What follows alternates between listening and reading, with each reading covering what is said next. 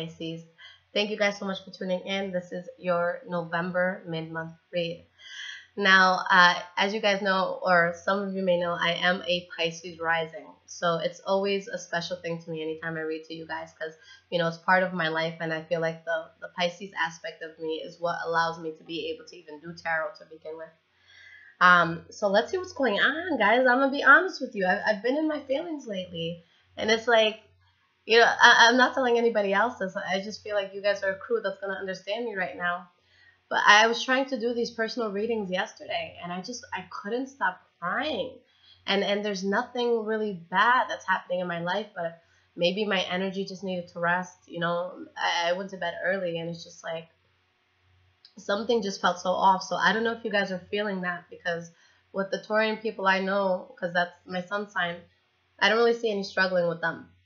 But there's just something that's impacting me so deeply right now that I feel like maybe as a Pisces, because of the way you guys deal with emotions and the way that you guys are able to see things, maybe you guys are understanding it. Maybe you guys feel this thing too. But I mean, let's see what's going on. I want to pull this spread, and I want to see what this could be about. Okay, so just my little personal part on that. But I really, really just felt like a Pisces yesterday. I'm like, why am I in my feelings? What is going on? But it was like a release. I guess my soul just had to release something. Maybe the energies were too heavy. But let's see what's going on. What is going on with the sign of Pisces from November 15th to December 15th? What is going on with the sign of Pisces?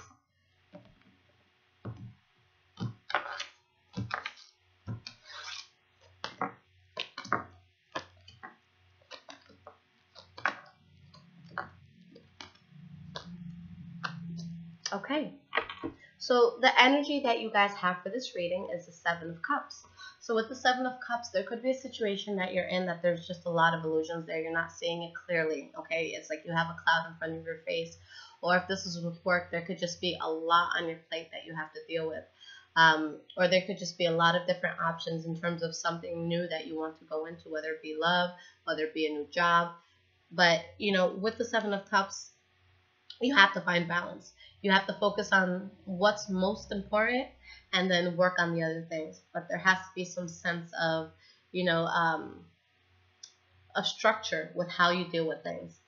Now, behind that, we do have the Seven of Pentacles. So there's patience when it comes to all of this chaos or all of this burden. So you guys are getting through it, I feel, in a very graceful way. Now, the first card that you guys have for the past is the Knight of Pentacles. So with the Knight of Pentacles, there could have been an earth sign, Taurus, Virgo, Capricorn, that was very significant for you. Okay, but this is going to be someone who is very, very stable, very financially set, someone who, is a family person, someone who, they're going to pull up their sleeves and help you in a hard time. And with the Two of Wands, you were passionate about this path that you were taking, either towards that person or towards financial stability. And it's like you had put time and investment into it. So now you're just waiting to see what's going to come of it. Okay. And with the Hermit card, I feel like you guys just put a lot of time and like a lot of preparation into whatever this was. And it's something that you really wanted to make sure was going to work the way that you wanted it to. Now, the next card we have is the Knight of Cups, so that's going to be your energy. That's going to be you guys, feeling loving, feeling amorous on a path that really feels good for you. We have the Four of Pentacles in the reverse. So it's like you're moving forward, but with money, maybe money is tight and you guys are holding on to your finances a little more. Or this could be you guys, taking that path, being excited, but also feeling very guarded, having that fear of, what's going to happen, okay? And if something happens bad, how do I protect myself? You have the Queen of Wands here, so could be a fire sign, Leo, Aries, or Sagittarius that comes into the picture somehow. And it's like maybe you're guarding yourself towards this person, okay?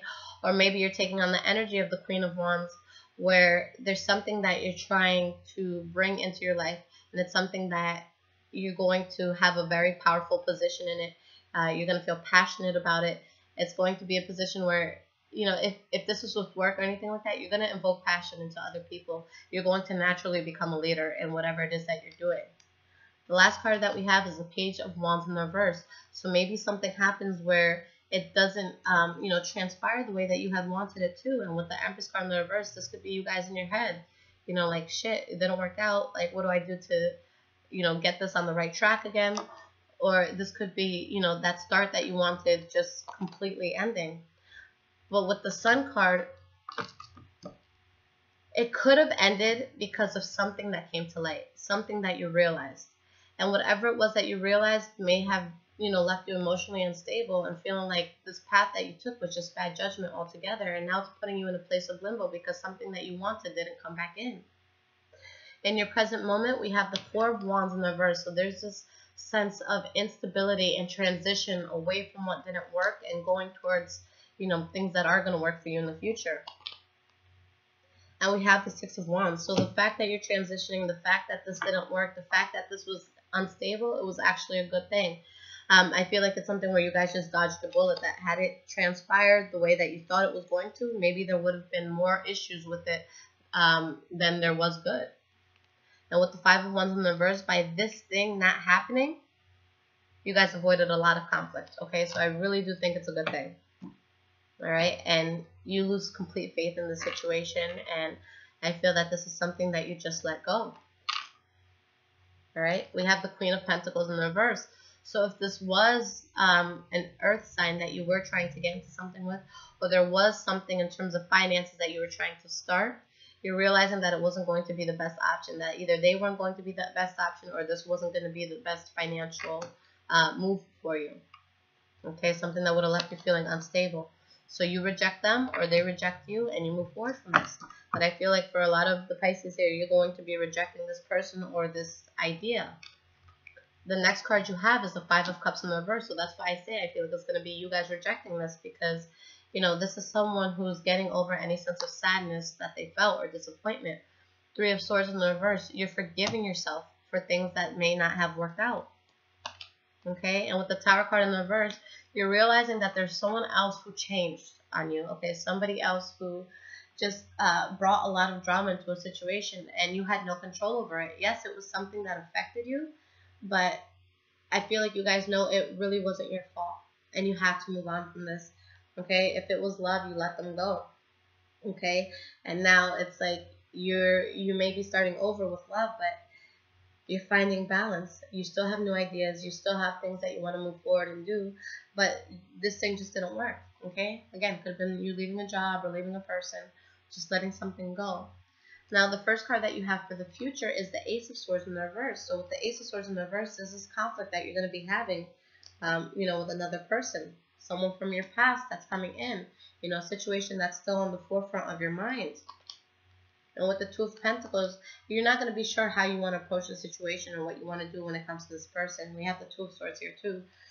So this could be the do I stay, do I go? Because it's like part of you wants to run headfirst into this because you're having such a hard time moving away from it.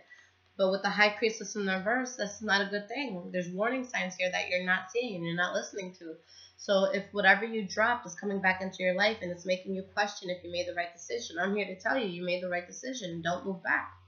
Okay? Don't go back. And you're going to be feeling a loss because of that.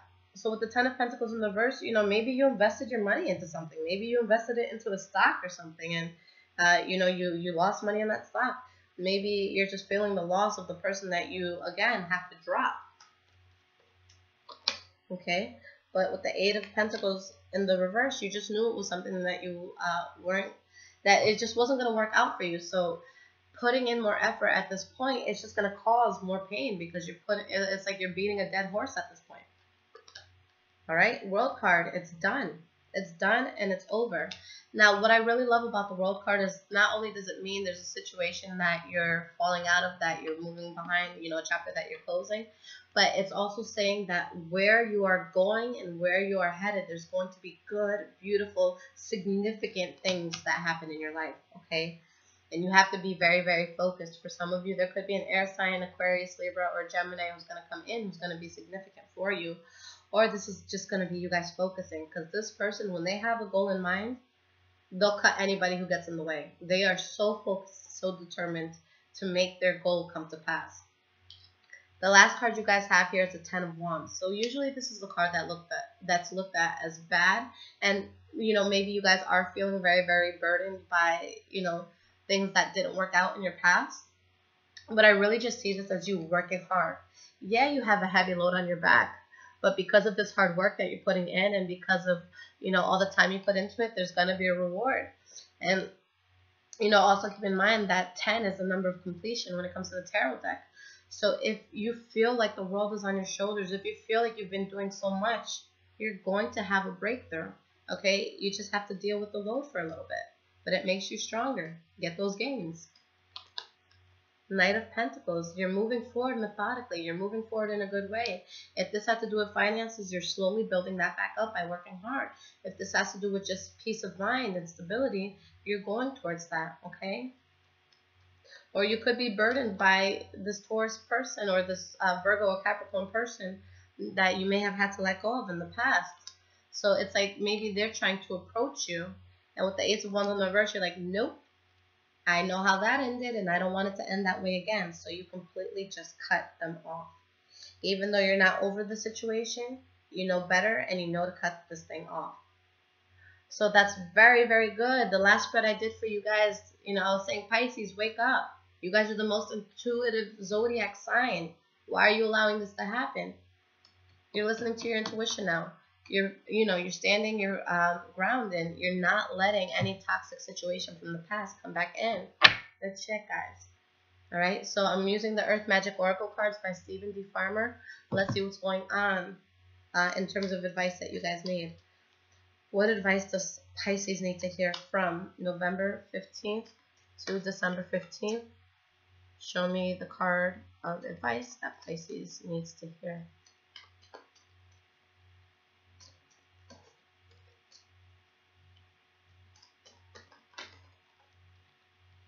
All right. Ebb and flow. Okay. So this card is going to have a lot to do with letting things flow in our life. If there's something that leaves, that it just wasn't good for you, you have to let it go gracefully. Things that come in and, it's willing to feed and nourish you, allow that to come back in. Don't try to force certain things in certain circumstances. We have to do things that are going to be good for us. Now, let me just find the advice here, and we'll get to that. Okay.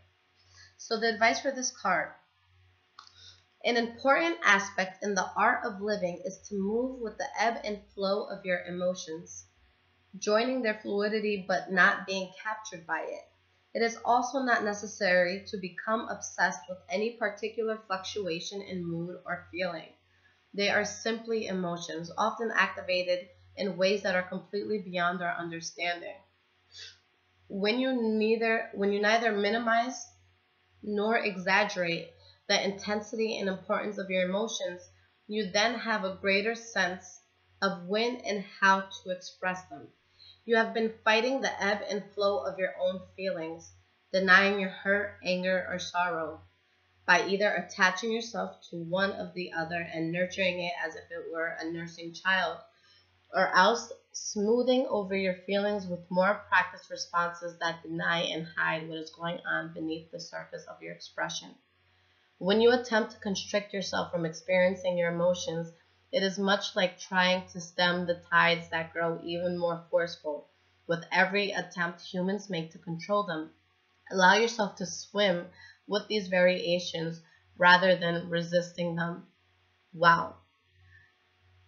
That personally gave me a lot of confirmation, with what I told you guys in the beginning of this video.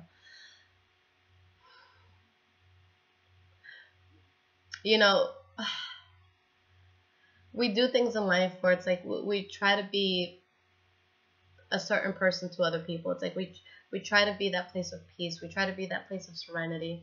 And it's like we try to sometimes we're overly optimistic and we put on this smile all the time. And it's like, okay, there's no pain. Just sweep it under. Just sweep it under. And in this case, it's like if there was any feelings that were going on, if there's any sort of hurt, anything that was just very, very internal, you have to feel the pain. You have to let it come out. It's so funny because, you know, guys, I've been doing motivational speaking for a while, and I made this video, and this is something that is definitely going to relate to what you guys are going through right now. But basically, I made this video, and it was called, I think it's on YouTube. You guys can look it up. But is there, no, it's not on YouTube. I'm sorry. Is over optimism a bad thing? Okay, and my take on this was, I'm someone who I say, you know, we attract who we are. Just be happy. Things come in, good things come in. Just be happy no matter what. So there was a good time in my life where, I kid you not, you know, I got out of a really bad situation. You know, it was an abusive relationship that I was in, and just a lot of other chaotic things going on in my life.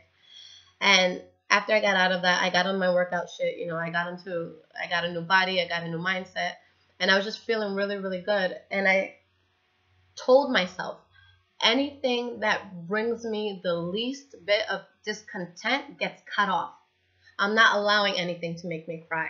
I've spent years crying. There was a good like 3-year span where, I kid you not, guys, I was crying every single day. So I'm like, no more tears. Fuck it. And I went about a year. Imagine a year of never crying.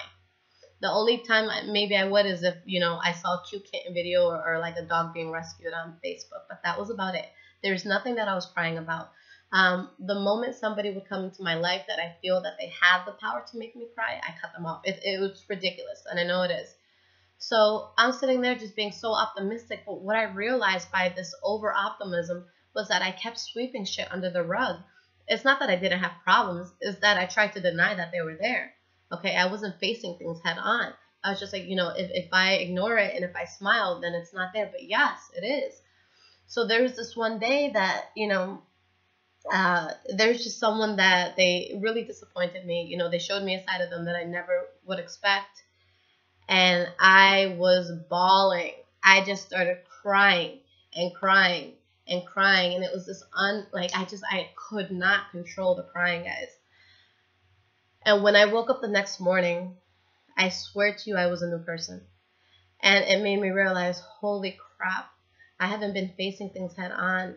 You know, I know it's very important for people to be optimistic and to attract good things into our life, but you also don't want to deny the fact that there could be underlying issues that you have to face. We can't truly get good things if we're ignoring, you know, our inner shadows, or ignoring things that are not right for us. There's times in life where you can't just walk away from something and say, okay, well, that's in the past, let bygones be bygones. No, there's things that happen that are traumatic. There's things that you have to sit down and you have to be like, wait a minute. This was some intense shit that just happened. Like, I need a second to regroup. And I think that if we deny that, and if, you know, we try to just look at things in an overly optimistic way, it's going to be way more harmful to us than just looking at the problem head on. And, you know, maybe this is a message that, you know, you guys need this month, and that I really needed this message as well. Because we do so much to put ourselves out there to be, you know, a good, productive member of society, and to do good things for people, and to make sure that everybody around us is happy. But are we happy? Are we dealing with our shit? Okay? How effective is a good talk with someone going to be if you're not listening to your own advice?